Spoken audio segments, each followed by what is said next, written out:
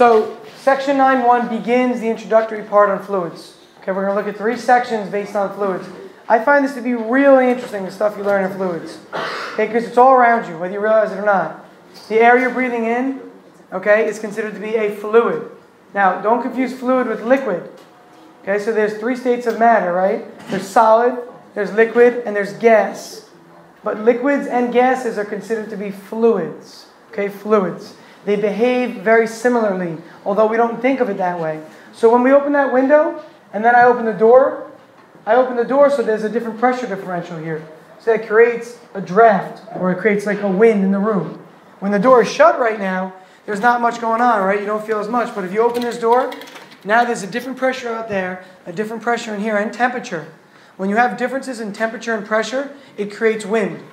So whenever you're talking about like storms and stuff, and you say low pressure centers, it's because of the pressure differential that you get air moving. So when we talk about fluids, the beginning of it here, this in itself, like this chapter, is expanded upon in college if you take, engineering or specific types of science. And you'll spend an entire course on fluids themselves.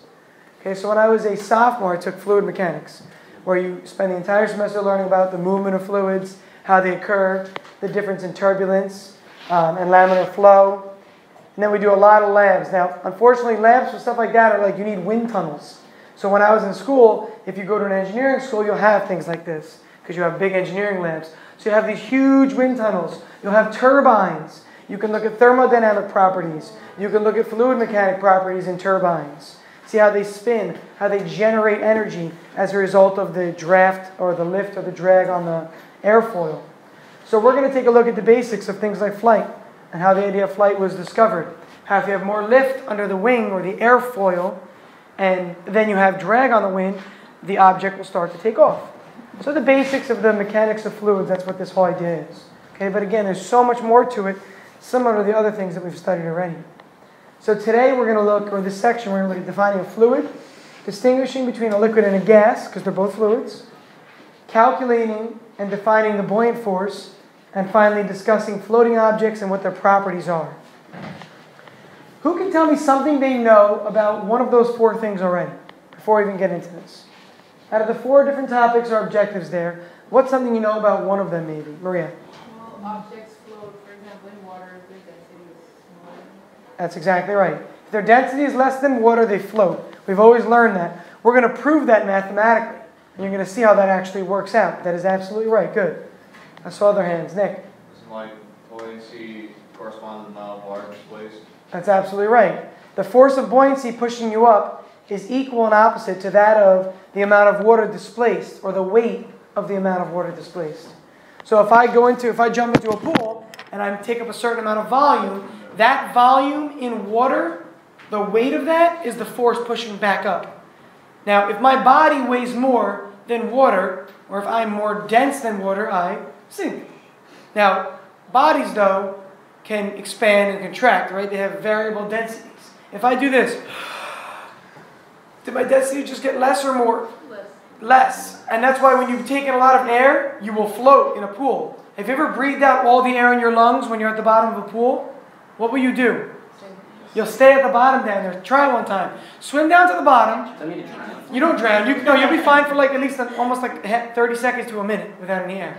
You swim down to the bottom of the pool, right? Blow all the air out of your lungs. What you're doing is you're lowering your volume by blowing all the air out. When you lower your volume, you become more dense. Your density becomes greater than water, you'll stay at the bottom. Now, while you're at the bottom, you can't obviously breathe in air. But imagine you had a scuba tank next to you. And you could just breathe in all that air at the bottom, and then it would cause you to float back up to the surface. Okay? Now, what else do we know? What else? Stop, Mike. Okay. Doesn't does it have like a volume like that? I'm not. Stop, be nice. Good. No, that was so mean, Bobby. Go ahead, Joyce. Go ahead. Careful. iPad down. Joyce, continue your statement. And with gas doesn't, right? Yeah, so volume, the volume of a liquid is constant. Its shape changes based on the container, But a gas takes up whatever space it's occupying, right? Anything else that you know prior to what we discussed? Already discussed? All right, let's keep going. What fluid is. You don't have to write this down, obviously. It's in your notes already. So can I get someone to read for us, please, nice and loud? Awesome. Fluid. A flowing state of matter that has no fixed shape, whose molecules are able to move past each other, gas and liquid. Okay, so either one of them. As long as it is a flowing free shape, okay, it can take the shape of the container it's in. For a liquid always, for a gas sometimes. Okay, depends on the situation for the gas. The liquid for us, the liquid. A substance with definite volume or definite shape, traditionally takes the shape of its container. And finally a gas. A gas. Scotty, a gas? Substance with neither definite volume nor shape. Okay, so now a gas can only be contained by a certain shape if that shape is sealed. Or in the case of like a hot air balloon, where the air is hotter, so it wants to rise, so it billows and it causes that balloon to create. And all that hot air is in there, it's trapped by the actual, what's the word in boat, for boats? The sail. Okay, it acts like a sail. All right. The next, obviously we've always seen these stupid cat ones, but it's funny. So you say cats are liquid because they are a constant volume and they adapt to the shape of the container. Okay, now obviously they're not liquid, but that's the idea of a liquid. When it's poured into a container, okay, it takes the shape of the container. After that, so I thought I'd throw it in the notes for once. Density. Density. Now please, there's a big difference here. Relax, guys. There's a big difference here in density and mass density. Okay, so let's really emphasize the two.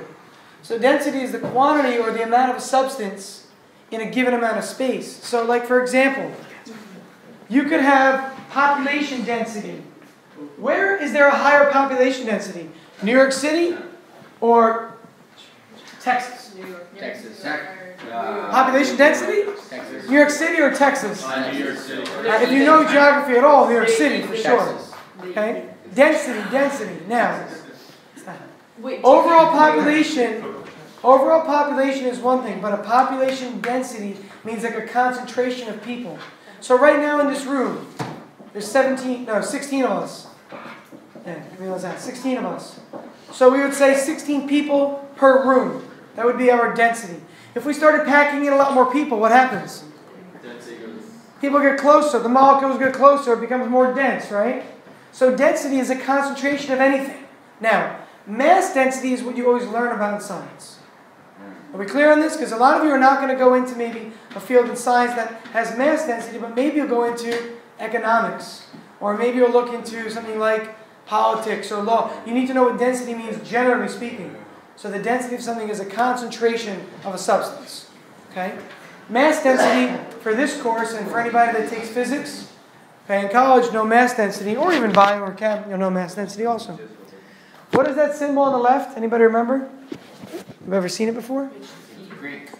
It means density, but what does it stand for? Omega. No one ever seen this one? Theta. No, we did theta. Oh, we did this. Rho? Didn't we do this last week? Yeah. I mentioned rho. It was not a P. I thought It was like a one of these. Remember? It was like a squiggly. That's how the computer. Right? misleading. I don't know. I always drew it like this in college, and I've been used to that. But the computer does it like that. Anyway, rho is density or mass density, and clearly it's going to be a function of mass and volume. Okay, so it's mass over volume. So if your mass increases, without your volume increases, you become more dense. Okay, you become more dense. So people say that people that have more muscle than fat are more dense. And that's true. And you say, you ever hear the saying, muscle weighs more than fat? Yeah. It doesn't actually weigh more than fat, it's more dense than fat. Muscle is actually more dense than fat molecules. So somebody that's like a bodybuilder might be the exact same size as someone who doesn't really weight train at all. Same volume. But the person who's a bodybuilder will be heavier. They'll have more weight because they're more dense. Muscle is more dense than fat. So again, the difference, okay, you have to have a lot more mass to be more dense or take up less volume. Okay, or take up less volume. So if you had, let's see. trying to think of an example. I'm pretty nice. The Rock. Well, if you're making fun of yourself, just call someone dense. I mean, usually that's not very. The Rock? Like the movie The Rock? Oh, The Rock. Sure, I meant another example outside of bodybuilders. Sorry. Not an example of the bodybuilder. He's got to be. Yeah. Alright, it's kind of a stupid question. But if you were to show like a full-sized person like in a small space, would that density be larger than like the density of New York? Or like living density? I'm confused. But you're talking about like a small room, right? Like in this room or yeah, like a really small room that like they're like a locker. Like a closet. If you shoved a person But out. what's the volume of New York? You can't really make an answer to that. But there's You follow what I'm saying though? What's the volume of New York? there's a kind of living density or whatever the term is for New York. It's like a dense. Yeah, the living density of a person in a small closet would be greater than that of New York. Sure, you're not literally like this in New York unless you're on the subway, right? Yeah. So yes, it would be more dense than the living density of New York. But that's not. You can't really say that It because was a stupid question. yeah, there's no volume to New York. I purposely think it's a stupid question. Oh yeah. Neutron stars are? Are they like the most dense thing? Besides black hole? They have 500,000 times the mass of the Earth in a sphere no larger than Brooklyn. Wow. No larger than what? Now, how do you, again, what's Brooklyn in volume, right? Well, I know. Like if Brooklyn was like this, the And sphere is open like up to a sphere, Did you okay. hear about the iceberg? I didn't. Tell me about the iceberg. One that broke the Titanic. It's like 3 times. No, that's like 3 times the size of Manhattan. Where? It like broke up the Antarctic. And is it floating toward us? Is it going to be like... They're like tracking it. That's wild. You hear that? What? An iceberg 3 times the size of Manhattan broke off of Antarctica? In the south? That's crazy. How does that work, by the way? How does ice float? aren't the It's less dense than water.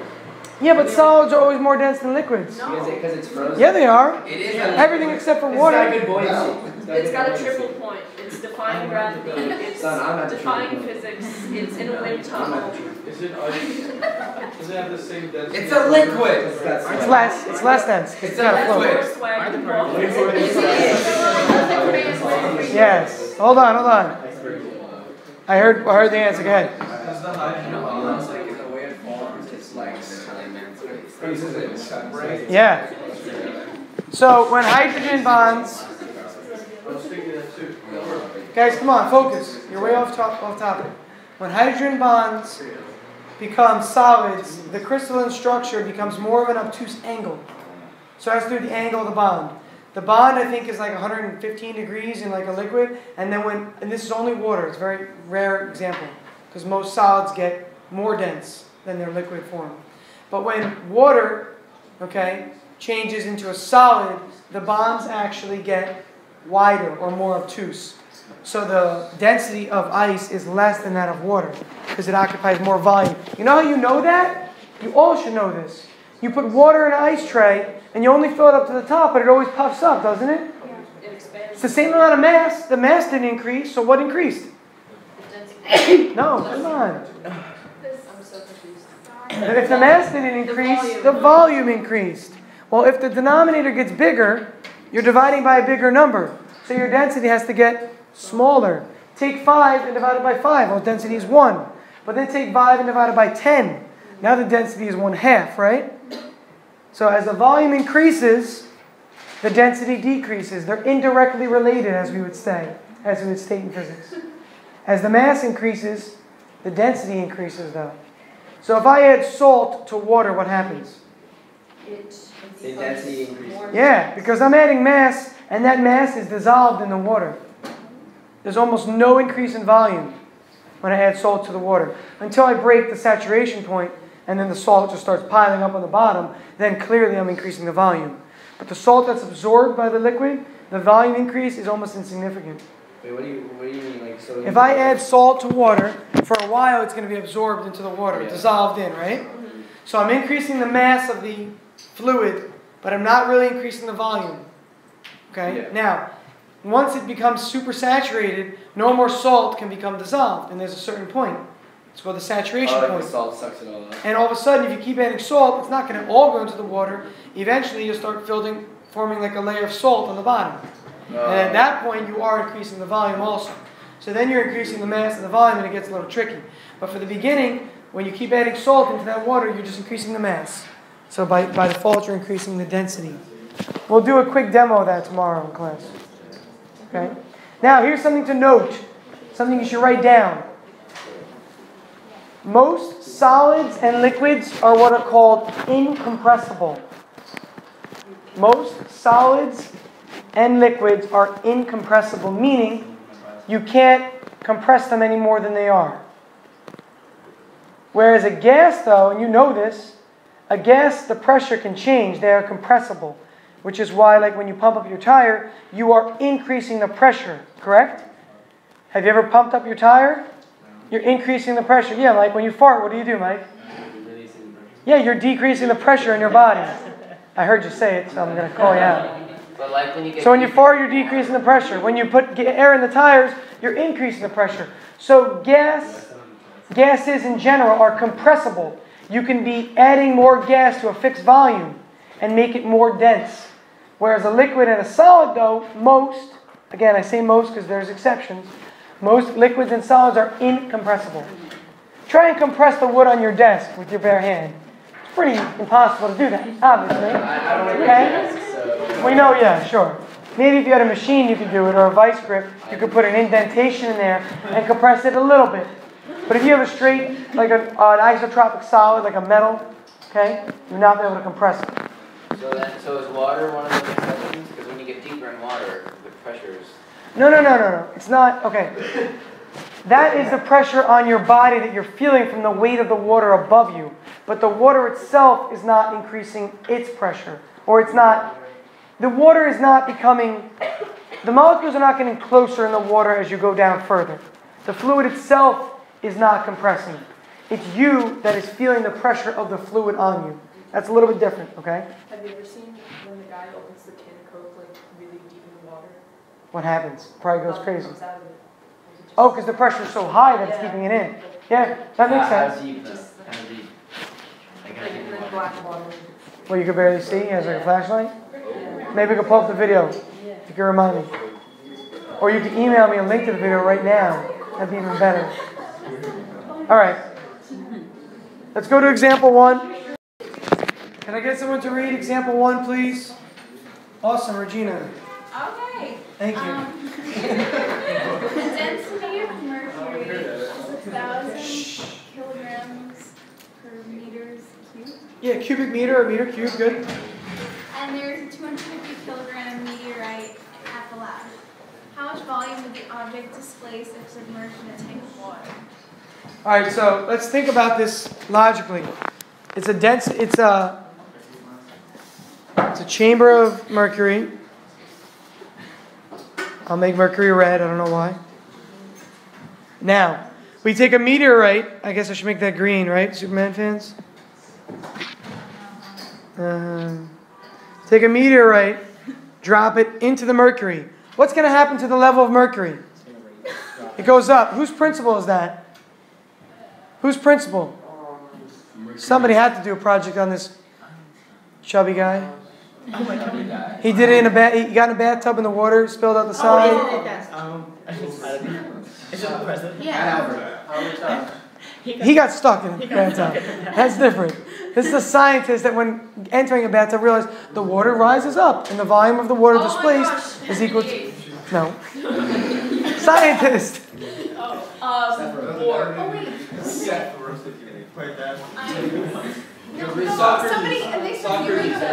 Not Socrates. When the person did it though, didn't they say Eureka? Did he say Eureka? I don't know. I don't know. I'm not sure. No, maybe. He may have, it's possible. Probably mixing up. Wait, what is the first letter? What shape is this? Archimedes! There it is. Archimedes. Archimedes' principle.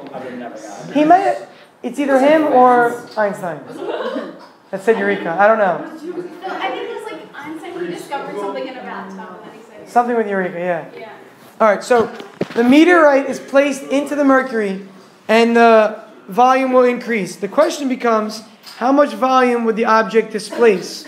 So how much would this rise up? So here's the new level when the meteorite is now in the water. Okay, it's moved up to that black line there. So we want to find out how much additional volume has this level of mercury raised by. So pretty much what is the volume of the meteorite itself? Okay, if we can find the meteorite's volume, we know how much fluid has been displaced. Okay, so let's go ahead and think about that. So we want to solve for volume. So what does volume equal? M over rho. Very good. Okay, switch them, please. Take the mass, which is 250 kilograms, over rho, which is 1,000 kilograms per cubic meter. What happens to kilograms over kilograms? Cross out. Meters cubed in the denominator of the denominator goes up to the numerator. 1/3 now. Yeah. And now we also, in this sense, have, it's 1 over m cubed, not 1/3. But I get what you're saying.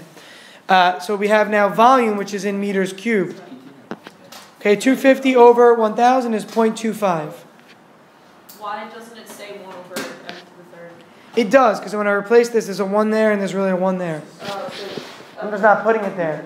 But remember, when you have a fraction in the denominator, you really multiply by the reciprocal. So take the reciprocal and multiply it up top, putting meters cubed as the numerator's units.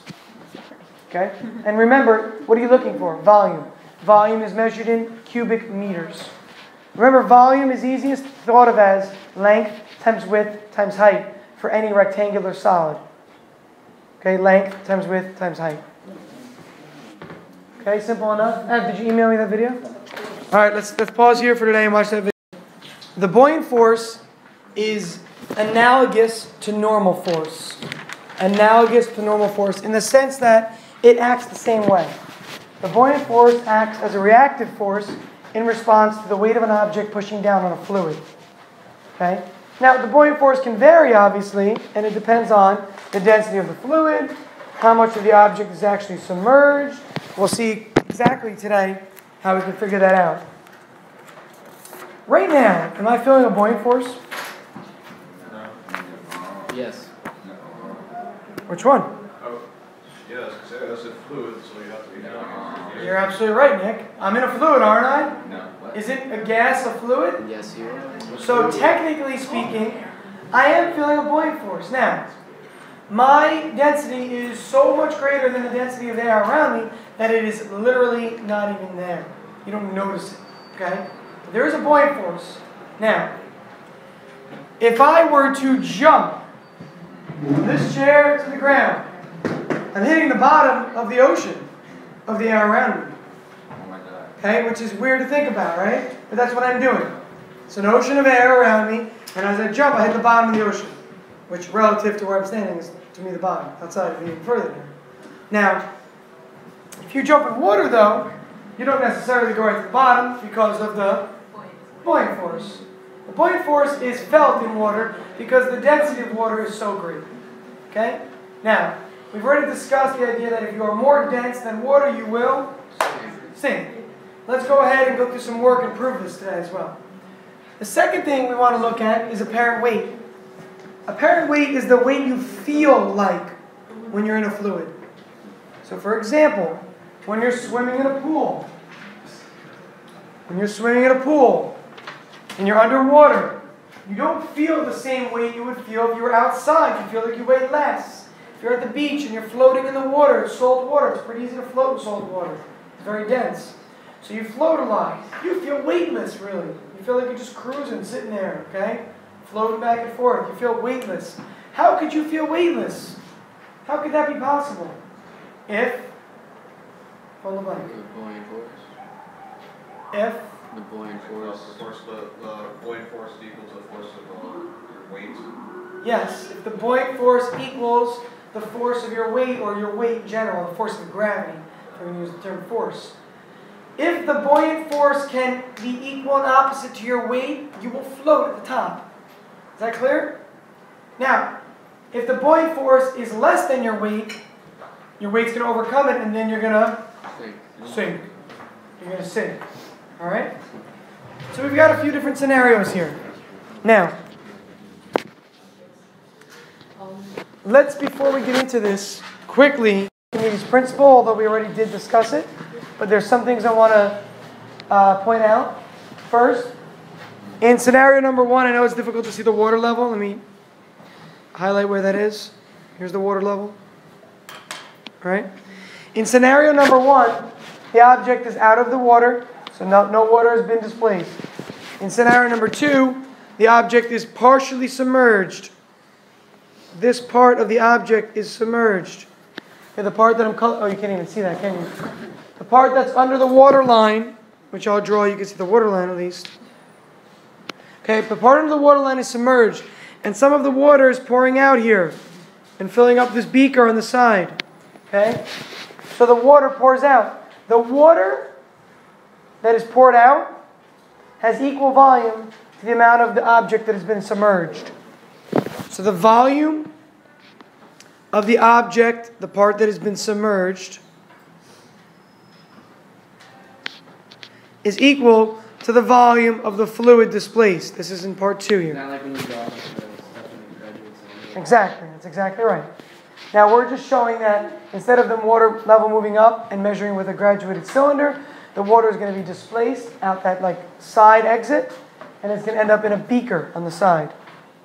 In the third case, what happened to the object? It's not partially submerged, it's fully submerged. It's fully submerged. Here's the water level up here. Now in the third case, the volume of the object is equal to the volume of the fluid displaced. Why don't I have to write submerged in the third case? Huh? You can tell what? That it is submerged. Yeah, that the whole thing is submerged. There's no need to specify the part that we're talking about. Whereas in this part, it was the volume of the object that was partially submerged. The part that was under. So let's say the volume of the object happens to be 2 cubic meters. In the third case, the volume of the fluid, this volume is 2 cubic meters. Because it's been fully submerged. But in this case, we know that the volume that's come out of here is something less than 2 cubic meters, right? Because it's not fully submerged. So here's the way to think about it. I'm standing here in the pool. Here's the water level of the pool. Only part of my legs are under the water, right? So only some of the water has been displaced. Then I go further into the water. Now up to here in my body is underwater. So my legs, the volume of them, are displacing that volume of water. So VF is the volume of my legs from here down right now. But then when I'm fully under the water, I'm fully under make-believe, obviously. The entire volume of my body is equal to the volume of the fluid that has been displaced. So as I am submerged further and further, VF goes up. The volume of the fluid displaced increases as my body is submerged further, until I'm fully submerged. Then VF is just VO. Again, you can write this down in words. VF increases as the object is submerged more and more until it is fully submerged. That's what happens with ice, right? When you put ice in the cup, it's full of ice. That's absolutely right. You put ice in the cup, the water level rises up. Now when the ice is fully submerged, the amount of water level that rose up is the exact volume of that ice. It's going to change because ice melts, but we'll make believe it doesn't melt. Okay? But when you get in the bath, it's the amount. Yeah, the amount of water that rises up in volume is equal to the volume of your body. Say you're fully in the bath, and the bath water is up to here, of your body from there down. Okay? Until you are fully submerged. Once you're fully submerged, the amount of water that has been displaced is at a maximum value. You can't displace any more water. Watch. I'm all the way under the water. If I move further down the water, it doesn't displace any more water because I'm still the same person. There's no more volume of me if I move down further. Like if I move this little red brick to the left side or the right side, it's still going to displace the same amount of water. If the brick were here, let's say instead the brick were right here, still fully submerged, but right there instead, it's still going to displace the same amount of water. So again, the volume of the fluid displaced increases as I'm submerged more and more into the water until I'm fully submerged, then VO equals VF. Then the volume of the fluid displaced is at a max. It is equal to the volume of the object. All right? Now, mathematically, oh, go ahead. Have you seen the video on YouTube of like the guys who get a really dense gas and they float like a aluminum foil shell on it? Yeah. They get a really dense gas. Yeah. And they put it into like a fish tank and they put like aluminum foil boat and it like floats on the gas. And then they like No way. Yeah, and pour the gas on it. Can you link me while we're reading? And we'll do it at the end of class? That's awesome. That's so cool. So that actually does prove what I was saying earlier, how we're floating in a sea, or we're not floating, we're sinking to the bottom of the ocean of air around us, right? That's using the idea of air or gas. Very cool. All right, so before we go further, here's what I want to do. I want to talk real quick about, let's see what I want to talk about. The force of buoyancy. Can I get someone to read the statement at the top? Because we haven't actually read the statement yet. Scott? Any object completely or partially submerged in a fluid experiences an upward buoyant force equal in magnitude to the weight of the fluid displaced. To the weight of the fluid displaced. So see this beaker on the far right? I'll point to it. Look over here, please. The weight of this water, the amount of weight, if you were to put it on a scale, is equal to the force of buoyancy pushing back up on this rock. Clearly, this force of buoyancy is not enough. The rock must weigh more. Okay? So the weight of the rock or the stone or whatever this is, the brick, is more than the weight of this water that has been displaced. Thus, it sinks. So let's write that down variably now. Would more of the water come out if the thing was floating on the bottom? If what was floating on the bottom? The stone or something? Once it's fully submerged, no more water comes out. Oh, okay. It's the most water that can come out. So this statement says the upward buoyant force, so FB, please write this, is equal in magnitude to the weight of the fluid displaced, equals the weight of the fluid displaced. I'm going to put FGF. FG means weight, F means, little f means? Oh. Fluid. G means gravity, little f means fluid. Okay, again, FG is weight. And no, I said F. And F stands for fluid. Now, how do you find the weight of any object? Anything. FG equals? mg. Why am I putting that little f there? To stand for the mass of the fluid. But, write a little side note over here. Rho equals mass over volume, doesn't it? So if we solve for mass, what do we get?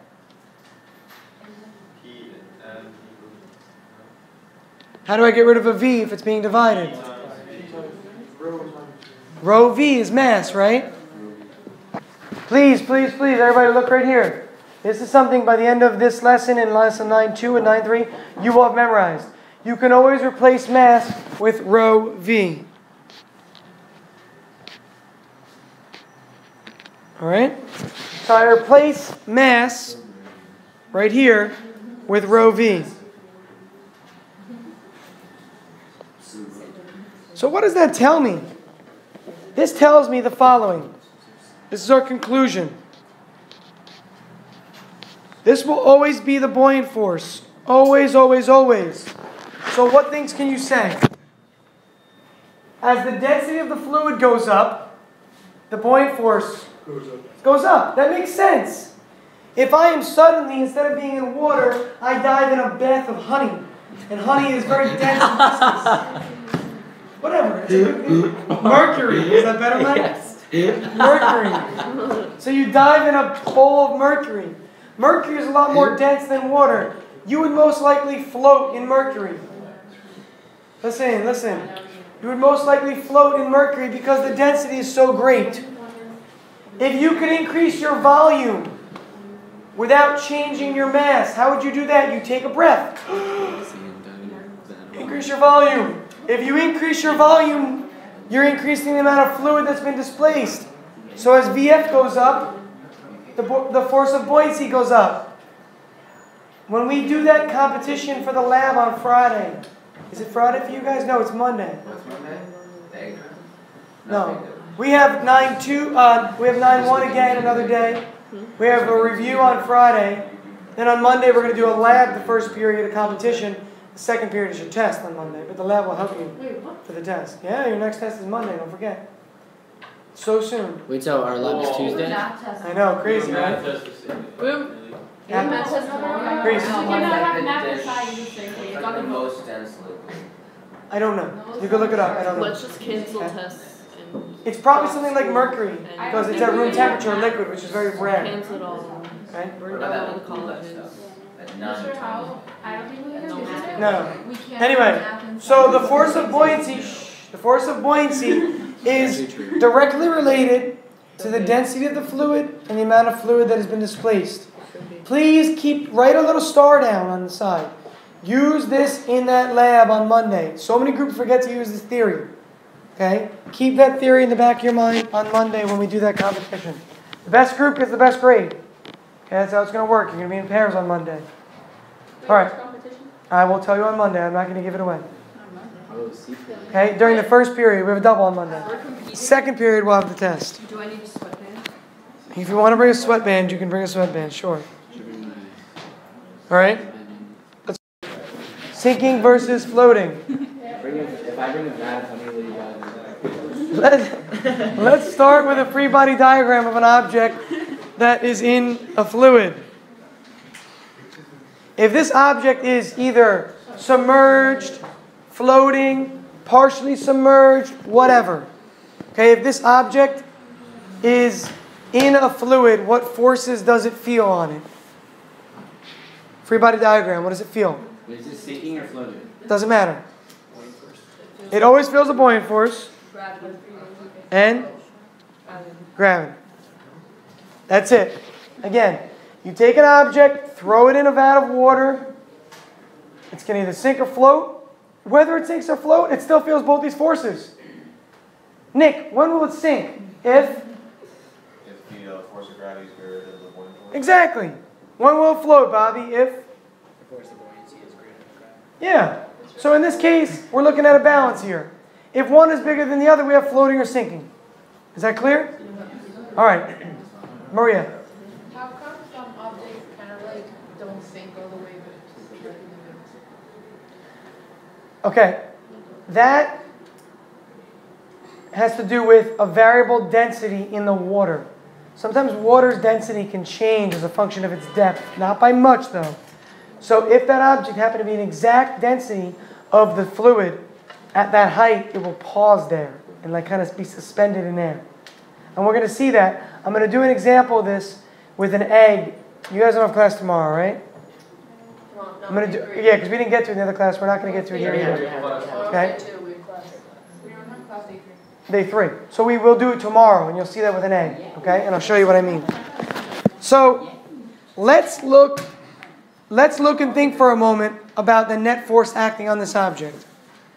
Okay? The net force acting on this object is equal to FB minus FG. Everybody agree? FB pushes up, FG pushes down.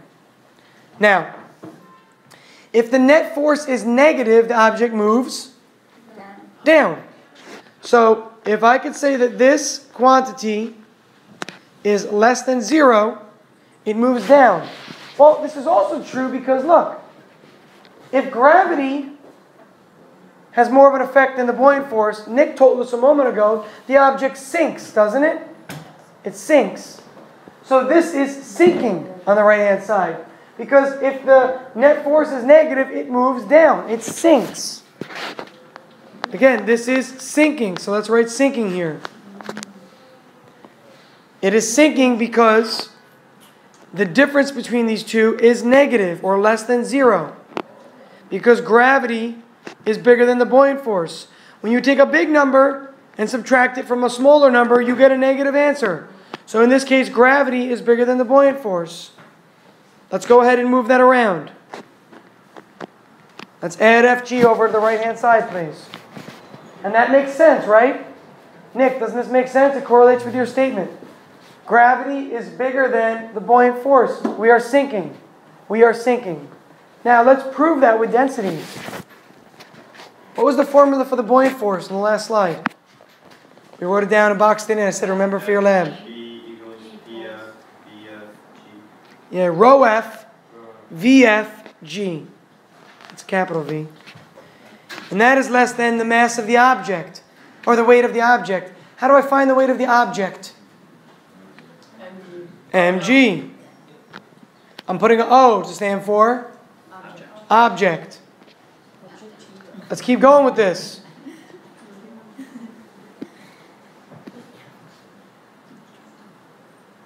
Let's keep going with this. Mass on the right-hand side is really equal to what? I solved for it earlier. I said you're going to have to remember this. Rho V. In the last slide, we solved for mass. I said, remember, mass is equal to rho V. Mike, stop and focus. So mass is equal to rho V. But why am I putting zeros there, or O's? Object. The object. Now, Smitty, the object is fully submerged. What can you say about VF and VO? Smitty. I said Smitty. Okay. I guess it could be greater if it splashed out more, but assuming it went in smoothly, it is not greater than or equal to just equal. Just equal. If I submerge this thermos underwater, the amount of volume that would leak out or over the top would be the volume of this thermos, from the entire outside walls included. Okay? So, VO and VF are equal when an object sinks. So since they're equal, I don't need subscripts anymore. Oops. I don't need my subscripts for V anymore. I still need them for the density because they're different, clearly. If V and G are on both sides of the equation, what can I do? Cancel them out. Divide both sides. So what do you get as a result?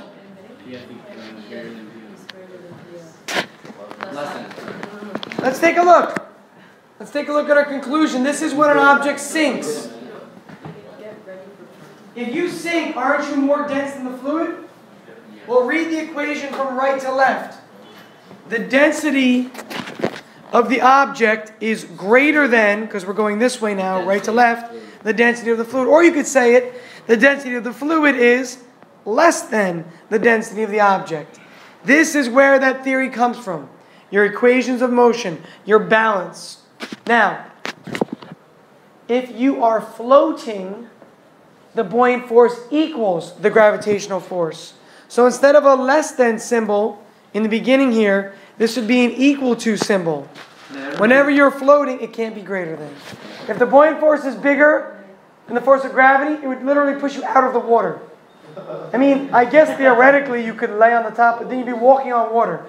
Jesus can get the buoyant force to be greater than the gravitational force. But physically, okay, in physics terms, the buoyant force can only be equal to the gravitational force. Focus, focus, focus. So, I'm going to write floating. Shh. I'm going to write floating. Am I going to resolve the whole thing? No. The equations are identical except there's an equal sign here. So come up with the conclusion and just put an equal sign. Okay, if the densities are equal to each other, well then the object will float. Well, it might partially float. Now, there is one thing though, the density of the fluid could be greater than the density of the object, and then you're floating also.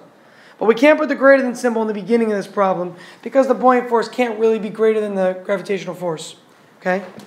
But this conclusion is true, and this conclusion is true. This is for sinking, Thank you. Wait, and these two could be true for floating. Wait, Either one. isn't that what I said though? No. This is saying that the density of the fluid is bigger than the density of the object. That could happen. But the buoyant force cannot actually be bigger. Okay? What will happen is, if the density of the fluid is greater than the density of the water, it will only be partially submerged or partially floating. Part of it will be sticking out of the surface. All right? All right, that was a lot there. That was a whole lot. What you need to remember is the idea at the end. That when an object is sinking, this is true. When it's floating, these two could be true. Okay? Make sense? All right. The next slide, skip for a moment because we're going to do that part tomorrow. All right, so start first. Okay? We're going to start by just pouring a little bit of water in a cup. Now, what do you, complete guess. Raise your hand if you think an egg is more dense than water. Yes. If you think it's more dense than water, meaning it'll sink. Raise your hand if you don't think that. I don't know. Raise your hand if you're confused or didn't even answer. Yeah. Okay. So, if you take an egg, okay, drop it in water, it has to sink. The density of the egg is greater than that of water. Okay? So clearly it is sunk to the bottom. You can all see it, right? Now, what I said the other day was this. If I add salt to the water, what am I doing to the water's density? Yeah, I'm making it more dense. So do me a favor, and let's draw this as the first case. So, oops. Let's draw a cup with a little bit of water in it and an egg at the bottom. And we'll say the density of the object is greater than the density of the fluid. That's the first case.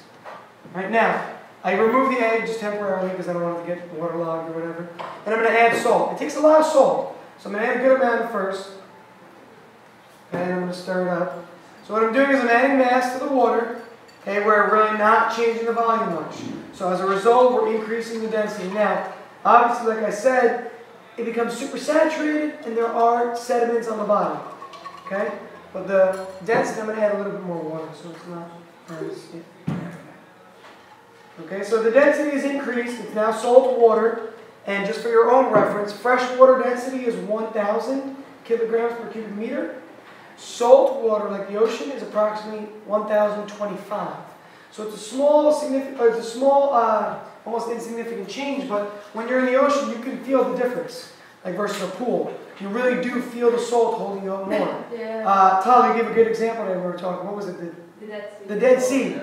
The Dead Sea, you can literally float, right? Like no problem, you can lay on your back. Because the salt content is so high that the density of the Dead Sea is much larger than normal salt water. Okay?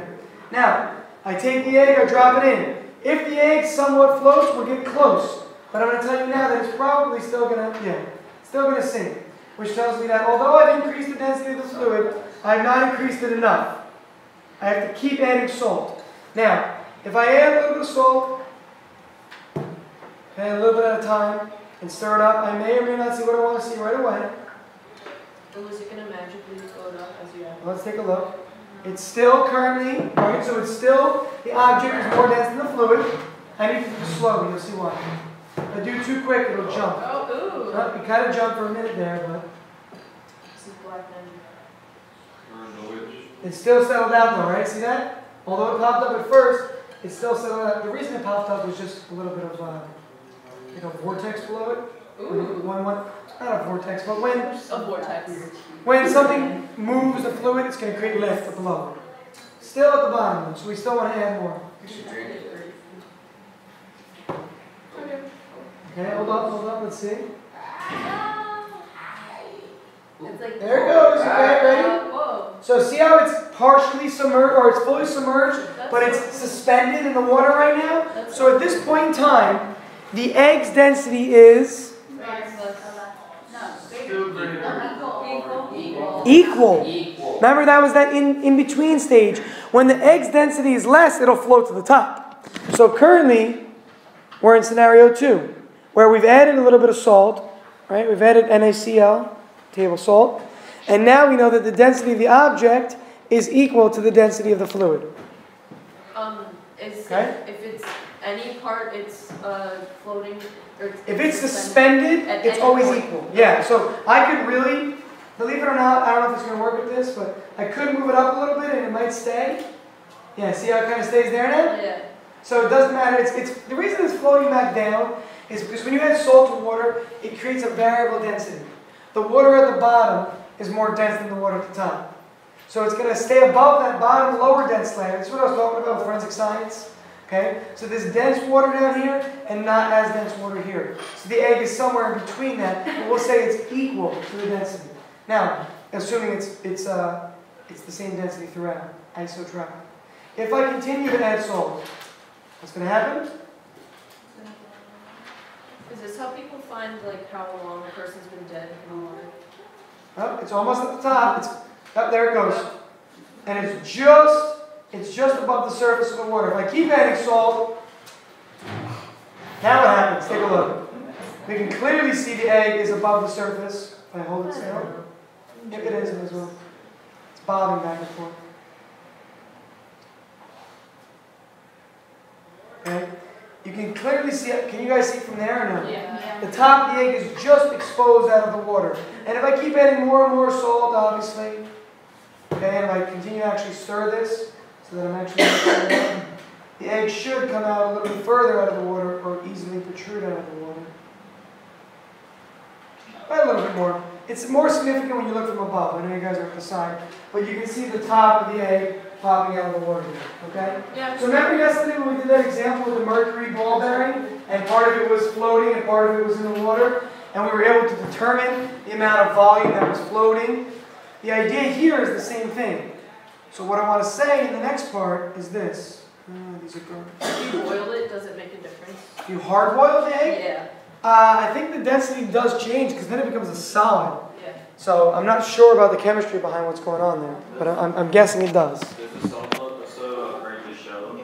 So if you left the egg in over long enough time, the shell is semi-permeable. Semi-permeable. So that salt water will infuse into the egg and it'll find like an equilibrium. But you have to leave it in there for a while.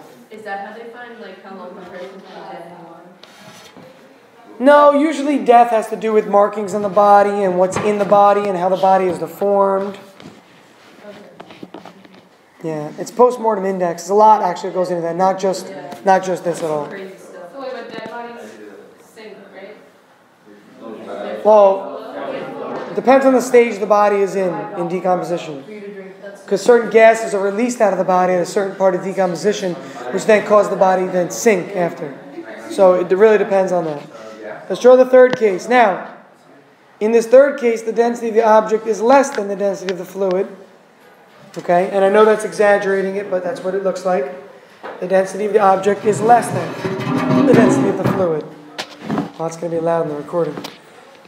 What I do want to note, though, is this. And this is the interesting part. This is the really interesting part.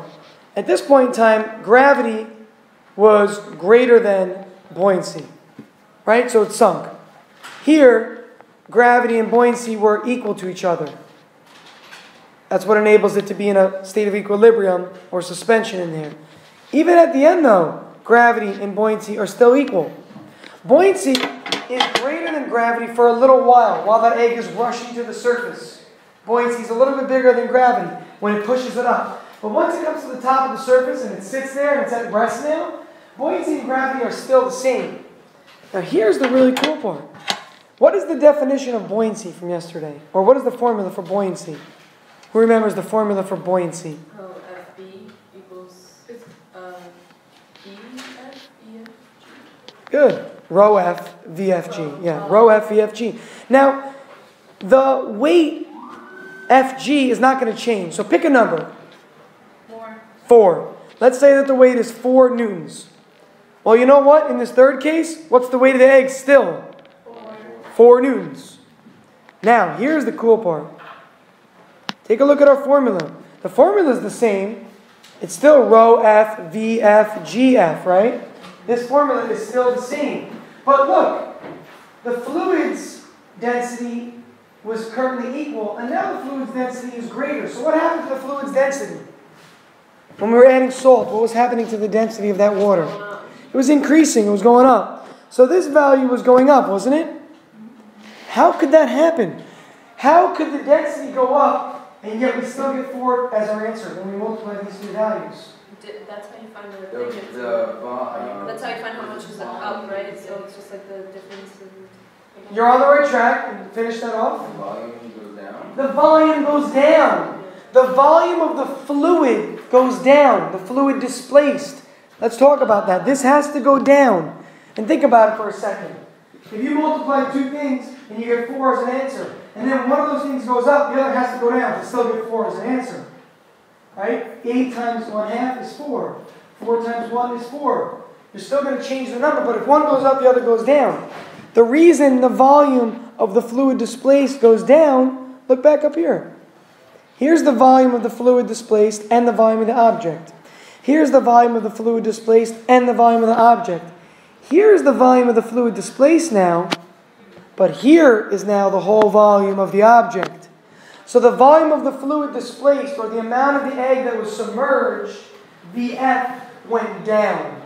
And that's why the object had to rise to the surface. As soon as this density went too high, it pushed the egg up, causing part of the volume to be exposed to the air around it, and only part of the egg to be submerged, which lowered the volume of the fluid that has been pushed aside.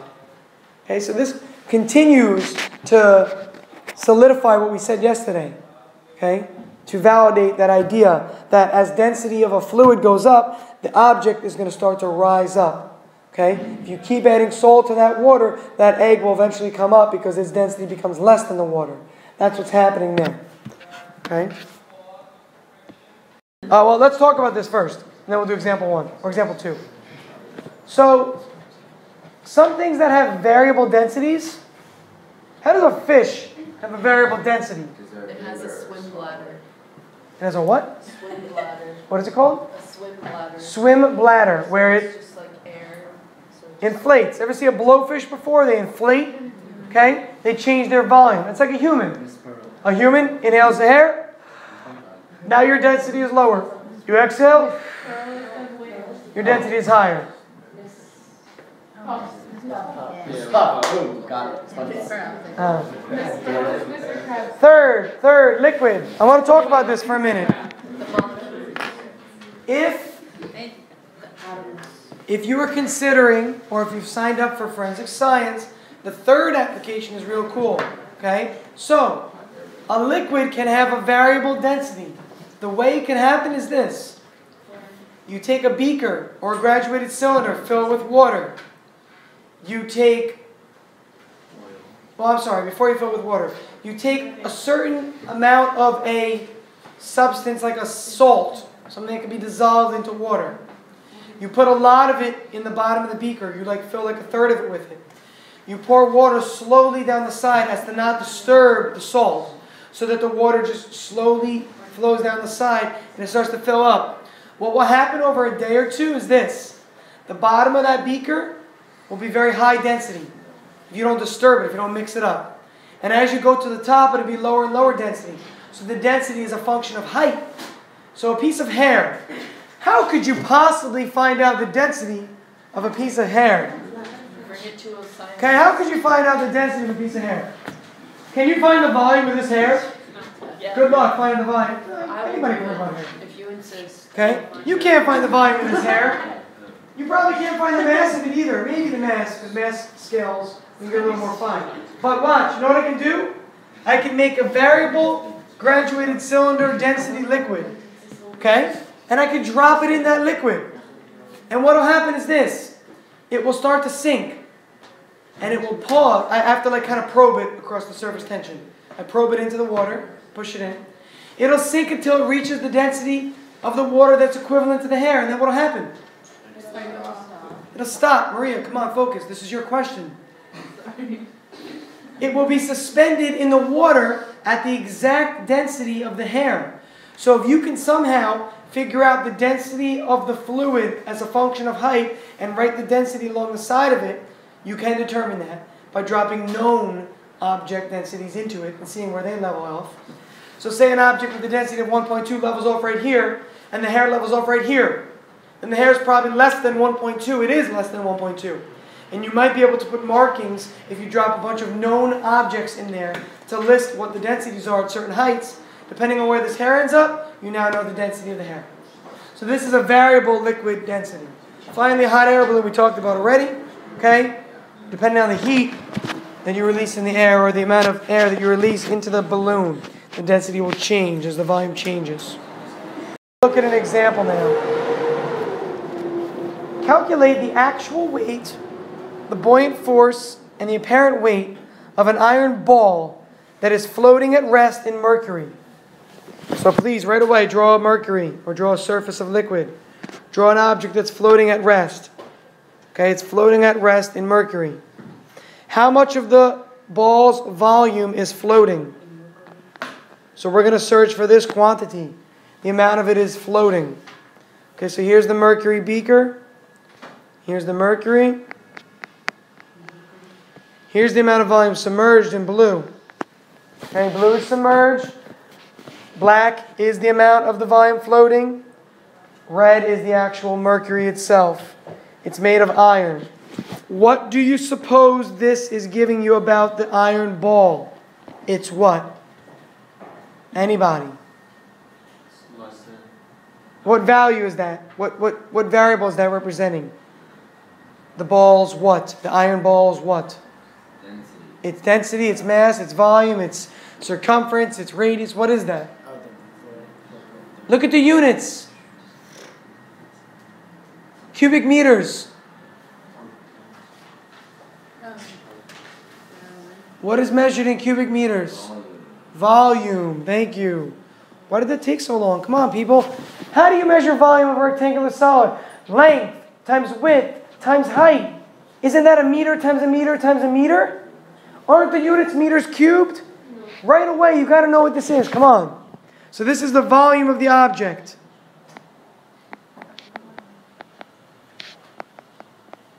Again, the apparent weight of a 5 times 10 to the negative 5 cubic meter iron ball. This is describing the iron ball or the object. The object. The object. Next. To do this problem, what do you think we need to know? Mercury's. Yeah, we need rho. Okay, we need rho of the object, the density of iron as a solid, and the density of mercury as a fluid. I will give you a table to look in, or I will give you the values in a problem. Here, let's assume you're given a table. I will tell you what they are for now. The density of the object is 7.86 times 10 to the third kilograms per cubic meter. The density of the fluid is 13.6. Oops.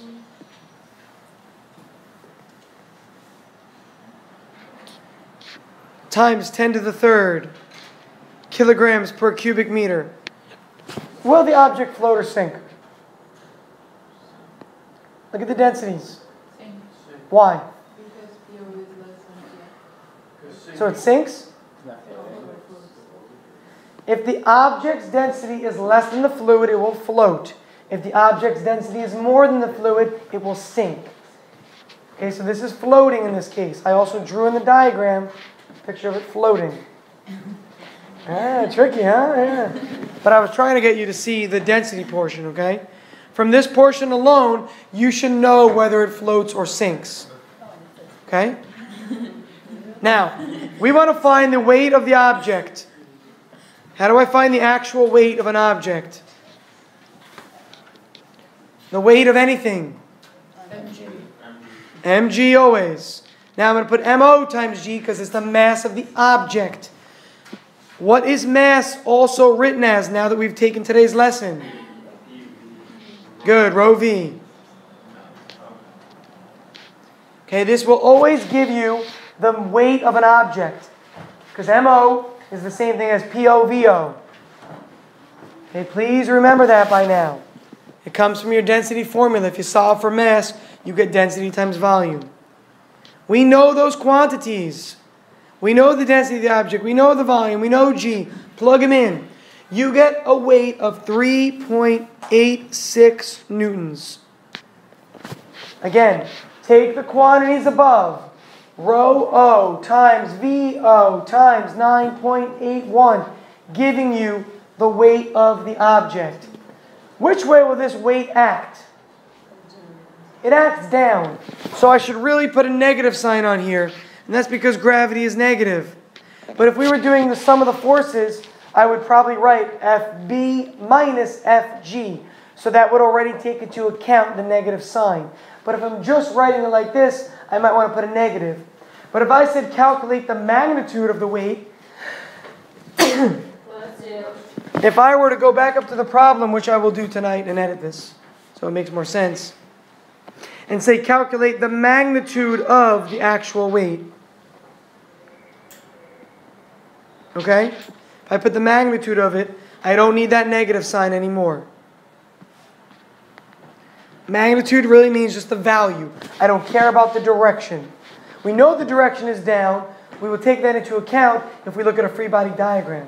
For now, I found the magnitude of the weight of the object. The second part said this. Find the buoyant force acting on the object. What's the buoyant force on the object in this case? Please don't try and calculate it. It's the same. Why? Because if it's floating, it equals 0. If something is floating, it's at equilibrium, right? So the force of gravity pushing down has to equal the force of the water or buoyancy pushing up.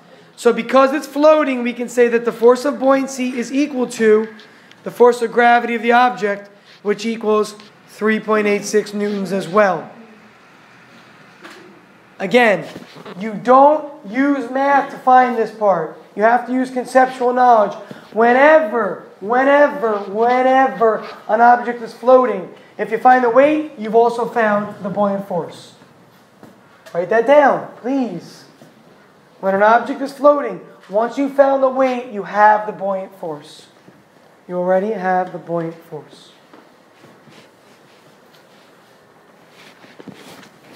Stay with me, come on. We're almost done with this problem, then we're stopping there. The third part says how much of the ball's volume is floating. Let's go back to the diagram. I can't directly figure it out. It looks like half by looking, yeah. I can't directly figure this out. But if I could find the volume of the fluid that's been displaced, that is equal to this blue part right here, isn't it? Remember, the amount of my legs, here's water level.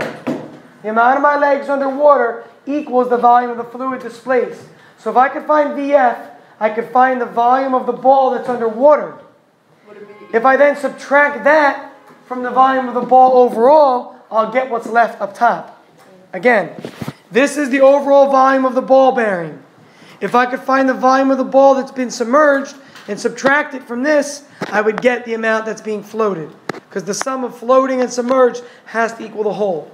So instead of finding the volume of the object submerged, let's find the volume of the fluid that's been pushed aside. So let's find VF in this next part. Oops, I did not mean to do that. Let's find VF in this next part. The only way I could find VF is looking at a free body diagram. This is where this comes into play. What acts up? What acts down? Force of gravity. If there's a balance, if it's floating, it equals 0. It's in equilibrium. Formulas, plug it in. The force of buoyancy is rho F V F G.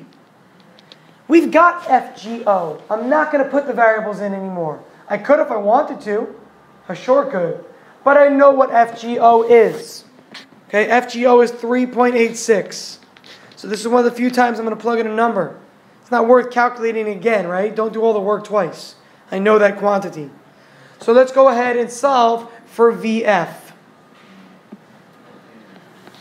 I add 3.86 to the right-hand side and then divide by rho FG.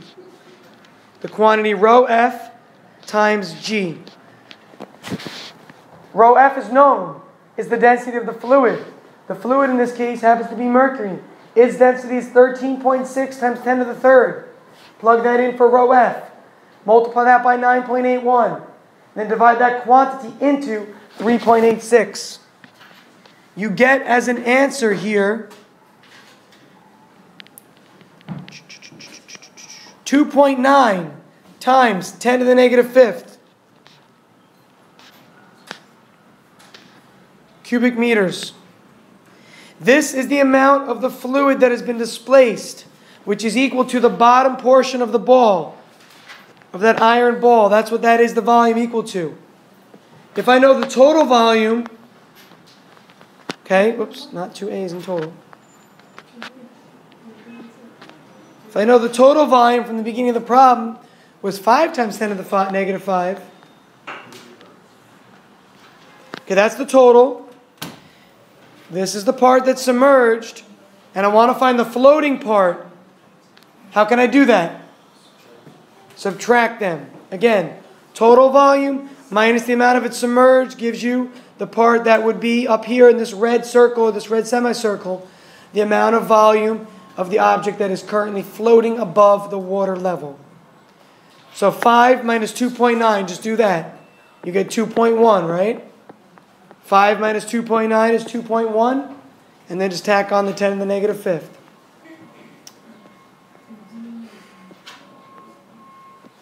So the volume of the object that is floating is equal to 2.1 times 10 to the negative fifth. There's one more problem to do still, and I want to do that little egg thing. Tonight, you can start the homework. Just look at the problems. You'll know the ones you can do. You can try them out. Okay, there might be one that's a little tougher, but tomorrow we'll finish up with another example and that egg part. The whole idea is this. You want to always think about a force balance, depending on the problem.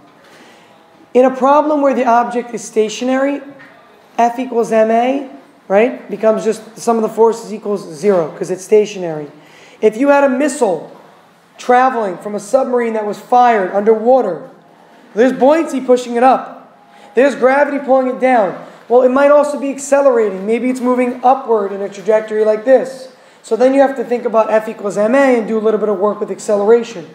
For this problem, in the next part here, it's not going to be moving. So we set acceleration to 0. But if the object were moving, you have to consider its acceleration in the process. Okay? So can I get a reader for this one? Ellie, go ahead, nice line. An object with a density greater than salt water is dropped into the ocean. All right, so pause there. It's greater than salt water, so what happens? It sinks. Continue. It is anchored to the ocean floor and then inflated, causing its density to decrease to a value less than salt water. So what would want to happen then? It would rise. It would want to rise. Continue. The chain that is anchored experiences tension in the links. What is the force of tension if the density of the object is 500 kilograms per meters cubed and its volume is 20 meters cubed? Okay, and I should write the new density after it's been inflated. Okay, it's after it's been inflated we're talking about. I'm going to specify that in my notes with the word new density. Okay, now, again, object sinks to the bottom. It's anchored like so. Suddenly, you fill it with air. So now the object looks like this. And it wants to rise up because its overall density is now only 500, which is less than salt water. Salt water whose density is 1025. Okay, which is needed for this problem. Does this make sense so far? Okay, so theoretically it makes sense. Now let's look mathematically. If this object is chained down to the ocean floor like a buoy, this is a great example for a buoy. Okay, buoys are usually chained so that only part of that buoy is exposed to the water or exposed to the environment. Part of it is under the water. So it's chained down now. So these chains are still connected here at the bottom. Okay, but suddenly the density is much less, so it wants to rise up. What equation can I write? What sum of forces equation can I write here? What are the forces acting on this? Gravity. Acting what? Up or down? Down. Acting down. So I have this, right? That's my general equation. I've got gravity acting down. Buoyancy. Buoyancy acting up. Buoyancy acting up, so that's a positive. Mass. That's gravity, though. The mass goes into gravity, right? But when do we have an equation like this where E equals mg? The volume. But that's going to come from the weight. Remember, the mass of an object affects its weight, and we already took into account the force due to gravity, which is weight. There's one other thing. Come on, forces. You can't answer with the word volume, right? The pulling force in the chain, or the force of tension in the chain, right? Look, it says, guys, experiences tension in the links. What is the force of tension? So that's what we're looking at. Why am I putting negative Ft? The chains pull down. Think about it. I've suddenly inflated to a much larger volume. I want to go up. So the chains pull down. So the chains are helping out with gravity. The combination of gravity and the chains are holding it down. Now, is the object moving in this case? Yeah. Well, isn't it? The chains are fixed. Oh, okay. So we say no, right? So we put a 0 here at the end. Had the object been moving upward, you could have acceleration. Okay, but in that case you wouldn't have chains and you wouldn't have a force of tension. Okay, but you could have an object moving upward and thus you have acceleration and you have to plug that in and multiply it by the mass. Okay? But in this problem you don't. I'm telling you that because one of your homework problems is a problem with a submarine and you're told that it's accelerating. So in that problem you do have acceleration. Okay, you do have acceleration. Now, what do we know about formulas? Force of buoyancy, what's the formula? Rho. B. Rho. F. Yeah. Rho VG.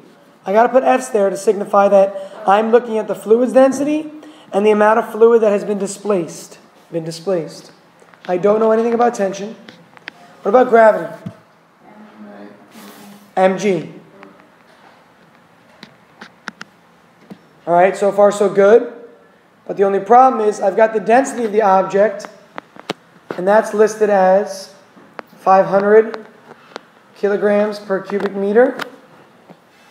Okay? And I've got the volume of the object at 20 cubic meters.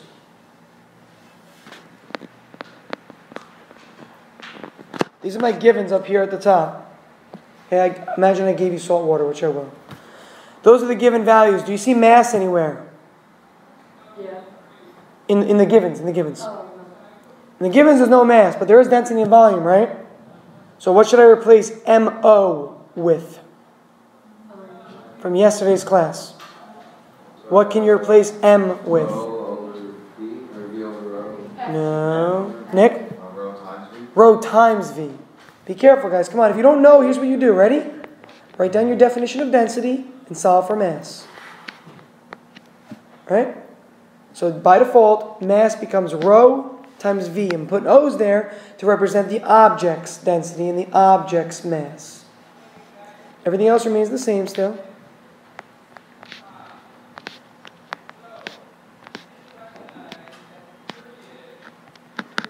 Okay, again, this is replacing this mass right there. So that's my equation now. I know the density of the fluid. It's water. I know the density of the object. It's given. I know the volume of the object. I don't right now know the volume of the fluid displaced. I don't know gravity and I don't know the force of tension. Well, I mean, I know gravity because it's on Earth, right? So I know that number. What can you say about VF in this problem? What can you say about VF in this problem?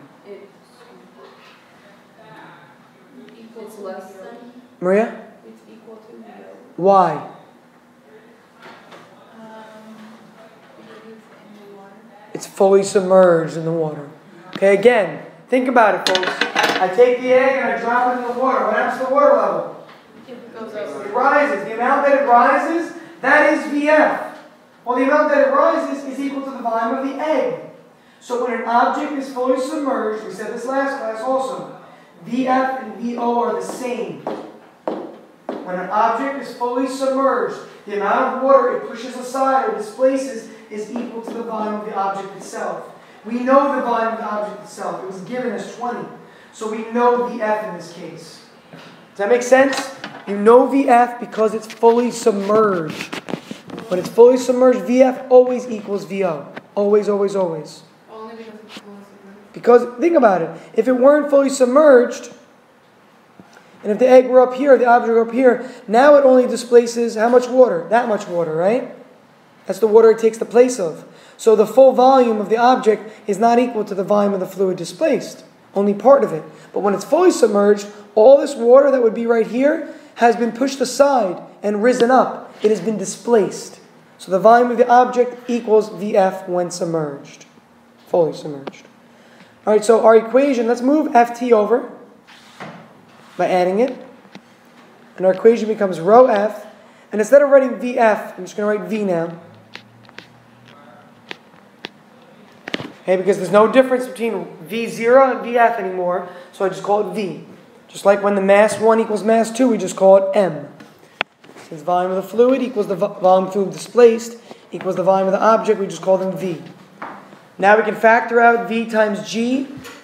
Very similar to what we did in the last class, except in the last class, we didn't have some tension force pulling back down. Okay? We had nothing right here. This was just equal to 0. So we divided by VG, and we got our answer in this case. But now we're trying to figure out, again, what the overall force of tension is. This quantity of volume of 20, this quantity of 9.81 is fixed. It's not changing. These values here, the difference between them is what gives us the answer. Which is bigger? Was the density of the fluid bigger or the object bigger? Which of the two of them were bigger out of fluid and object for density? The fluid. The fluid was bigger. So this is going to be a bigger number than this, right? Yeah.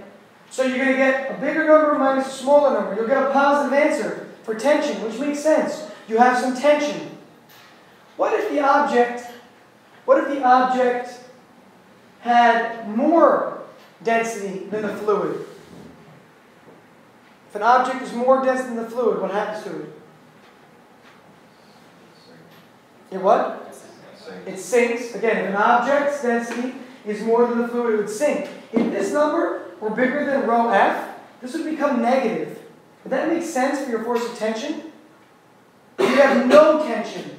You would have zero tension, really, even though it would come up as negative, because the object would sink. It'd be on the ground. If the object is more dense than the water, it's sitting on the ground. The chains are not needed anymore, right? So when this is bigger, you get a negative answer, which doesn't make sense. It doesn't make your force of tension anything. It makes it negative in essence, which doesn't make any sense at all. It just means that gravity outweighs the buoyant force in that case. So in this case, we want to find out what our force of tension is. Let's plug in.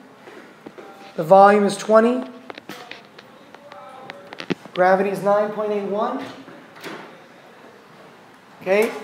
Rho F minus rho O. What was rho F given as? That was the density of the fluid. 1025. Salt water, good. Okay, 1025. And the density of the object is given as 500. Okay, but again, look at the numbers. Make sense of this, please. If this number was not 500, if it was more dense than water, you'd have a big number here, like 2,000.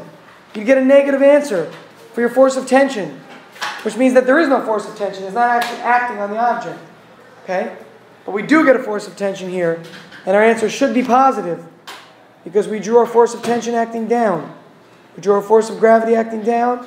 We drew our buoyant force acting up. The arrow already indicates that it's acting down. So I better get a positive answer to show that my arrow was correct. If I got a negative answer, we're really that tension is pushing up, which doesn't make much sense at all. It means that the object keeps pulling through the floor and the chains are now holding it up. Okay? What do you get as a result? It's like 100,000 or something? 103,005? That's the force of tension in the chains. If there were 4 chains, how would you find out the tension in each? Good. I almost said 2 chains, but I feel like you guys would have all said something, right? No. That's what I said until some of the baseball guys told me it's a wrapper, right?